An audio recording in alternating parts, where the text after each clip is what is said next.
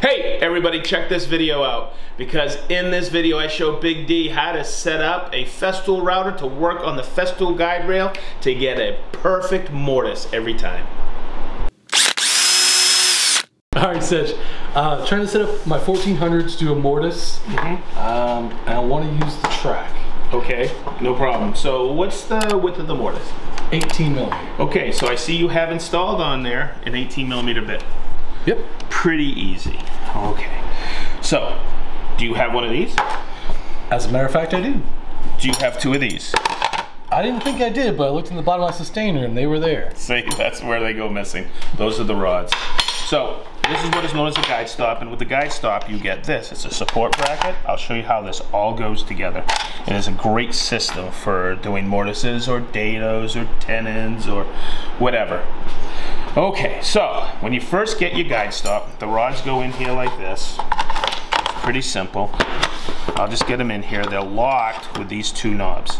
And what I've always liked to do when I do this is I kind of offset them because they go right in here and lock with the central clamping knob. Oh, nice. Okay, but if you offset it, it's a little bit easier.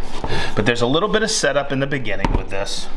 So I'm gonna step over here, and you have to, you only have to do this once. Now, you can use the guide stop. There's two grooves here, and it gets kind of confusing. It never goes on both of these. Okay. Because you lose micro adjust this way with it. It can either go here or here, and I prefer this way here. Now, the first thing you gotta do, and this is why I put the rods in first on the guide stop, is I check to see if there's any lateral tolerance, okay? In other words, there's slop in here. So what you wanna do is there's two posi drive screws here, and you see what happens is that pushes the tab forward. So I'll just take it and go like this and go like this to push the tabs, and it's a back and forth to see how smooth it is. Okay. Okay, now feel that. Okay, you want that a little bit of friction in there, right? But also there's no slop. Not at all. It's pretty simple. So what you want with this, Big D, is you want it to be a little bit of friction on there, but also, here's a trick that I've always used. I take a little bit of Renaissance wax like this. A little goes a long way with this.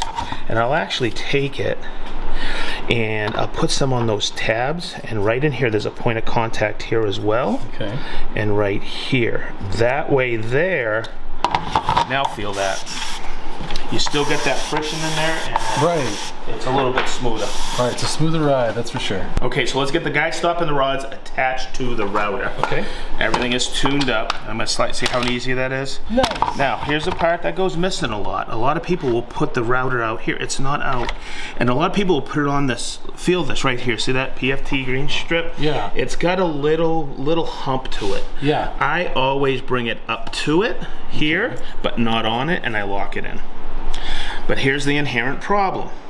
See how it falls off the rail? You know, your rail combined with that little strip is a 5 millimeter offset.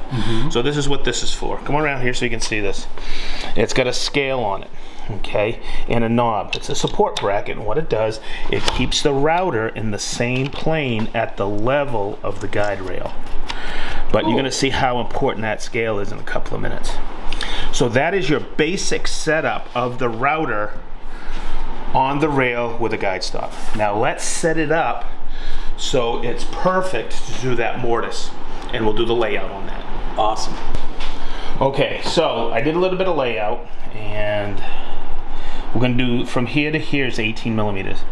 And I see how some people have always tried to bring the router bit down and try to line up on either one.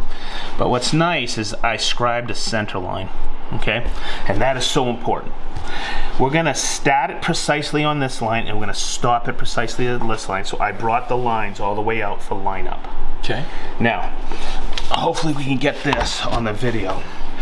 But what a lot of people don't know about this router system is right here, and I'm gonna darken it. See that? That's the exact center line of that router bit, because these rods are precision ground and there's no slop in there. Okay, so what we can do is just take that and bring it right over here like that and line it up right on that line, so it's absolutely perfect. That's awesome. Now, if you have an MFT, the beauty of that is, check this out right here, see that? Now you have perfect, what? Repeatability. Okay, now here's the other kicker, and this is why I brought these out. Let's do a little bit of math, Big D. All right, it's Sunday morning, you gotta wake up a little. What is half of 18? 9. 9, hey Mo! Okay, Chris, come in here so everybody can see this. We have the scale right here. And 0 is the exact center of the bit. So if I take that and I line it up, I'm gonna bring it right to 9. Ooh, take our time, there we go. Can you see it from over there, Big D? Yep. Okay.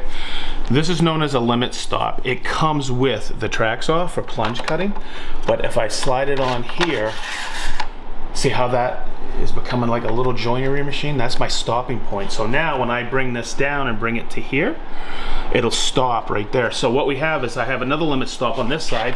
Go ahead and slide that in. And I'm gonna bring this back to 9, forward of the cut. See that? Just like that. So now you don't even have to think about it. You can stop and start it precisely and get a perfect mortise. That's awesome. Take 10. Okay, hey Big D, remember how to set depth on a router? Maybe, but usually the gauge block. Okay, so show me how. All right, so we gotta bottom it out first. Okay, right? once you lock the knob. Lock it. Take 11. Keep going. Hey, no, we're gonna keep doing this because I'm gonna tell you, this is the part of a router that people get so confused and they forget if they don't use it every day. It's really easy to set. You're already halfway there, so go ahead and show me the rest. Now we're not gonna use the scale, are we? No. So what did you do? You let the, okay, you gotta release that. Okay, good, you're using the gauge block. Just leave it in there because you're tilting it a little. Okay. Press down on here like that, now lock it in. All right. Okay, so now, take it out. Now what happens is we're going to go in exactly 6 millimeters because as I plunge it in and I continue to plunge it, what will happen is, that's 6 millimeters of depth, precisely. Yep. So don't overthink it. All right, Sedge, so this is gonna move on us at all while we're routing? It could. The neoprene strips, the rails should hold it down, but let's be a little more secure. Now, I could do this. I could take a clamp, because this hole is in close proximity, okay, and put it like this. But what happens is these rods have a tendency to hit this. So I want to show you another trick that I learned early on. This is really a good trick also with a track saw. You see how this profile is lower than the track right here, that rib? So that will never be in the way and gives you a nice, secure hold down. Awesome.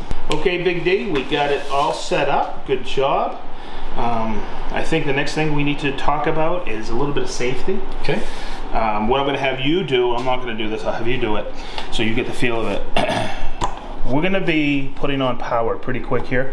So what I want to do is make sure that that is completely cycled off. Yep. Let's get the dust extraction in first. Okay, and you notice how my hand's not leaving this? It's good rule of thumb. I'm going to twist that on. Once the power goes on, this does not leave, my hand doesn't leave this. Okay. Okay, and I'm just going to step you through. I won't run it. So when you turn it on, I like to do it like this. Hold my hand up like this. You turn it on. Okay, you'll lock it with this button. You'll take it, you'll push down all the way in, and you're gonna go forward like this. You're going to bring it up. I always come back if there's any dust left in the mortise, and then you'll cycle it off. You see how my hand has never left? Never left once. Ever. So what I've seen people do is they go like this while it's running. This is a friction fit, and they don't hold on to it, and that could come off like that. So that is why that is the proper technique from this side, plunging it and going forward. Okay, so let's give it a whirl. All right.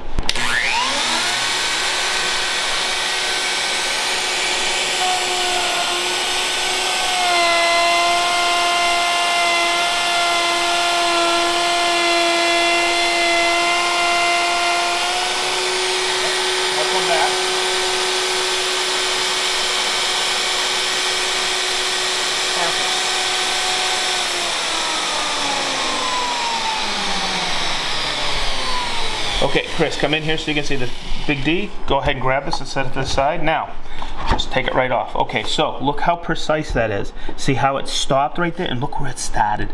Now you see that little extra dust? That's probably because I don't have a 36mm hose in there. Go ahead, Big D, let's just take that out and set that out. And you'll see how perfect that mortise is. Nice and clean. And there's your edges, and right on the center line. So as you can see, Big D, you did a great job. We started and stopped it precisely. And as we always say to wrap this up, be positive. Stay sharp.